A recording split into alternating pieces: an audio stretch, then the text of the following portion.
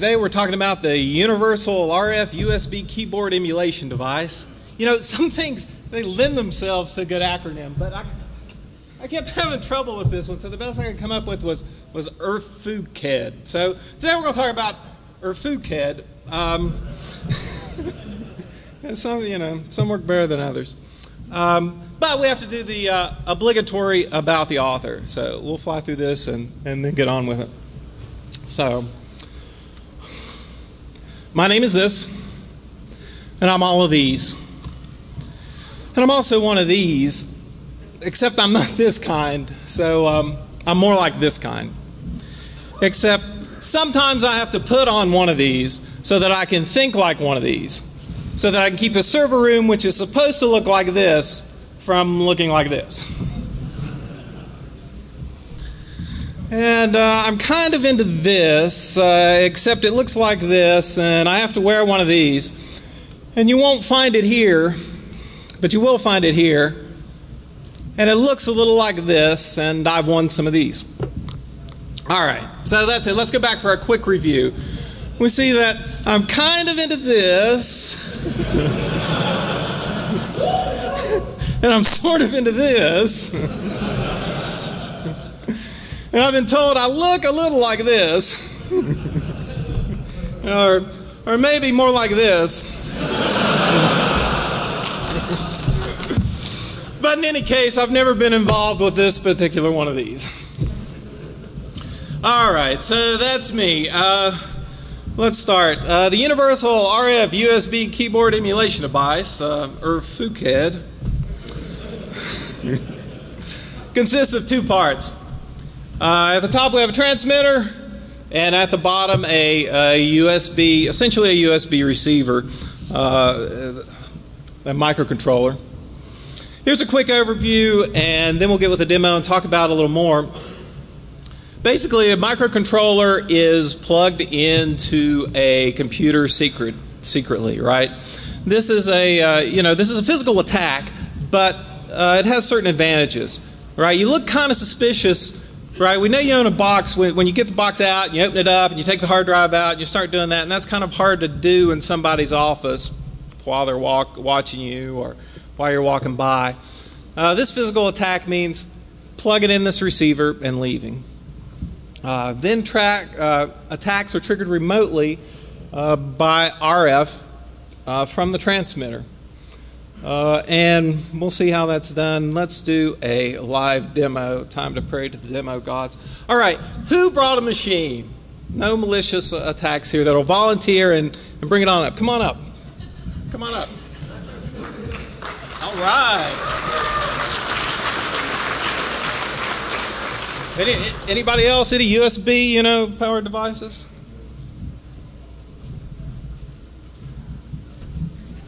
I'll tell you what. Wait right here. We got ladies first.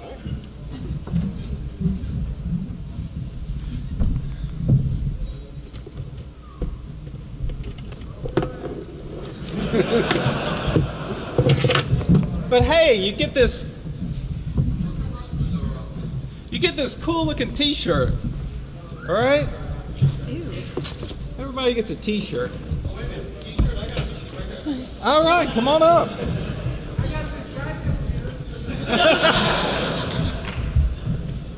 Oh, come on. Let him up here. What size t-shirt do you wear? Large. It's medium. It doesn't work on Linux. It says universal, doesn't it? Okay. Large? All right, who's next? What size? Large. Whatever you prefer. Let's see if we got some more larges. Oh, another large. Do I know you? I know you.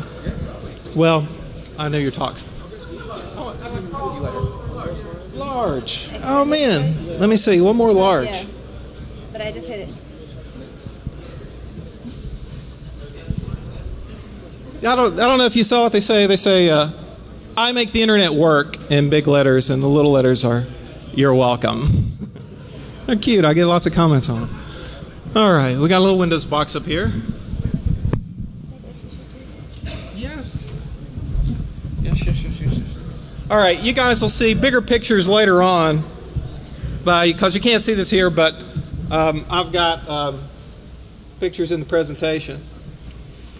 And it actually works pretty well for laptops because most people use a docking station, right? They stand up, they walk away. They don't check the back of their docking station. They just plug their machine into it in the mornings.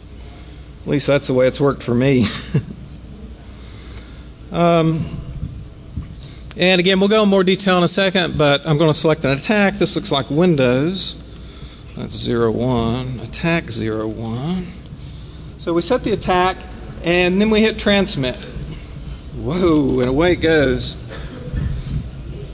So much for live demos. We'll try one more time. Oh, we can't. Oh, let's try moving. All right. Which way? Not see the whole thing. Let me look at this.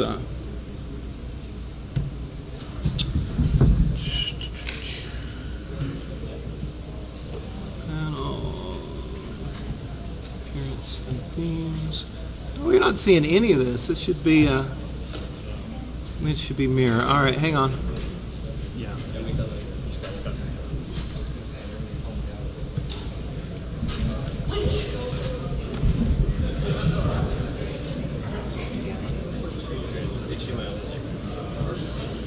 It didn't work. Required. Oh, I have USB. Oh, yeah, the video, right? Like,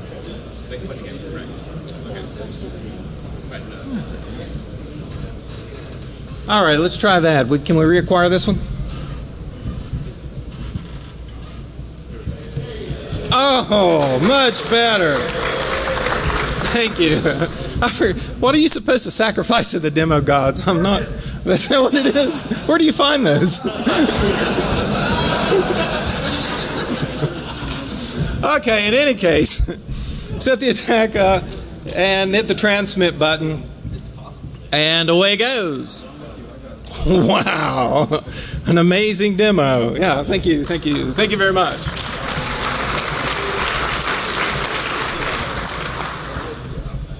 All right, well, guys, if you guys want to come talk to me in the over in the speaker room, this is actually a setup. She's my coworker, and we had this bet about whether or not I could get anybody else to volunteer to come up and volunteer their machines.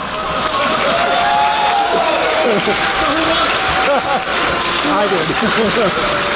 Oh yeah, you guys just hear it.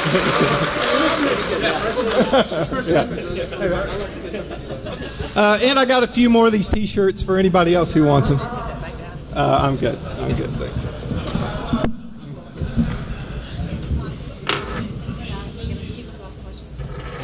No, I'll just take them later on. Thanks. All right, so let's get back to the rest of it. That was the demo, which I think went remarkably well.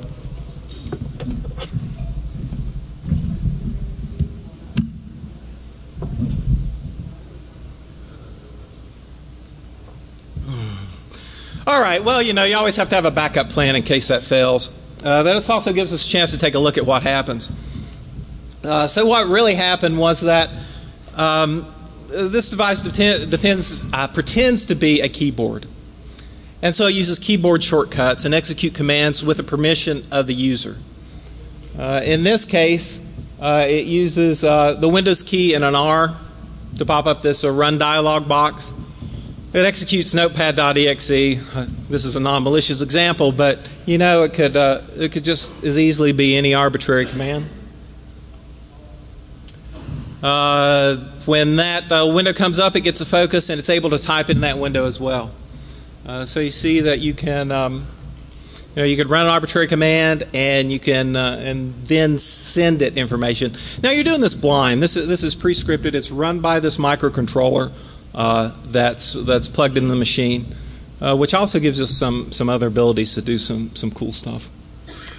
It's universal, so it has to run on Apple too. And here's what it looks like. Pretty much the same thing. The key sequences are, they're the same on. They're pretty much the same on Apple. Now Apple, You know, I thought with Apple everything was supposed to just work, but in this case, probably because of the identifier I have up, it says, "Hey, I don't recognize this keyboard, and could you press, you know, the key to the right of the shift or something to help me identify it, and then it's okay." So of course you can script all that in as well, but the easiest thing to do is let the user do it. I did this. You know, a couple of guinea pigs around my office. They should know better, but I'm like, "Hey, I've got this real cool thing. I want to show you. You know, are you game?" And they say yes. I usually get permission. And so, you know, in the morning before he gets there, I plug it into his machine. Later on during the day, I come in and I do the demo for him. I get the little transmitter. I hit it. It opens up this box in his machine. He's like amazed. "How'd you do that? You know, you control my machine with RF." So we went through the little talk and how it works. That, you know, it's doing the keyboard emulation, and I plugged in this microcontroller. He's like, "Oh yeah," and he's a smart guy. He's a security-minded guy. He was like, "Yeah, when I got here this morning, there was this pop-up thing, and I just clicked through, and you know, I forgot about it." So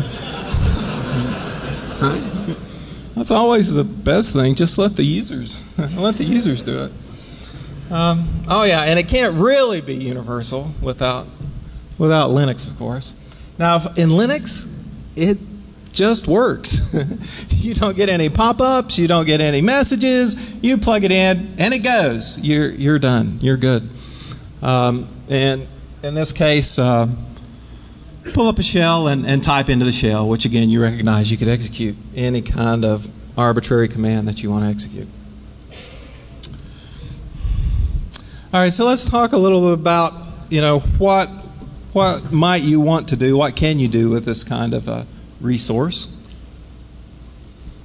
Some of the things may be political style attacks. I know kiddie porn tends to be a big issue. You can imagine bringing this up on somebody's machine, and you can also combined with a denial of service attack. You can denial of service the mouse on the machine. You pull it all the way down to the bottom right, and it's moving so fast that you effectively have no control. Right? You're trying to bring it back, but you can't. This thing types a lot faster than you do. I think you can overwhelm the keyboard buffer, the keyboard strokes too. I haven't done that yet. I'm missing kind of the top of the. I'm missing the title of the slides.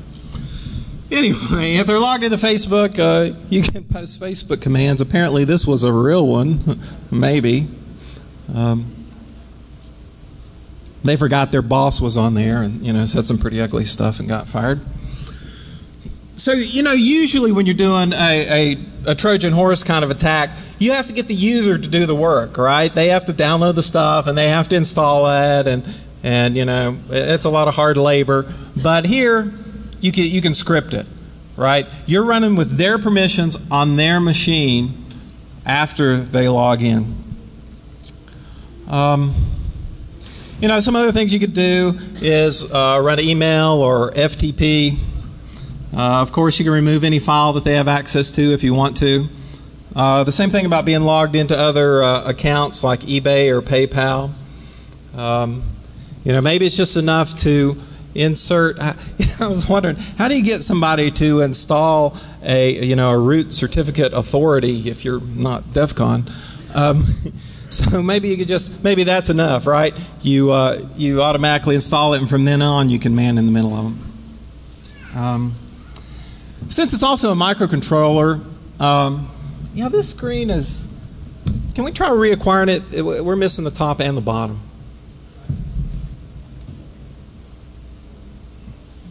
Nope, maybe. Oh, much better. Since it's a microcontroller, you can also time delay it, right? So, the scenario goes: you're plugging in you're plugging in the receiver when somebody's not there. They stepped out for lunch, or before they get in the morning, or after they leave. This is the kind of the physical attack that you might do while you're talking to somebody.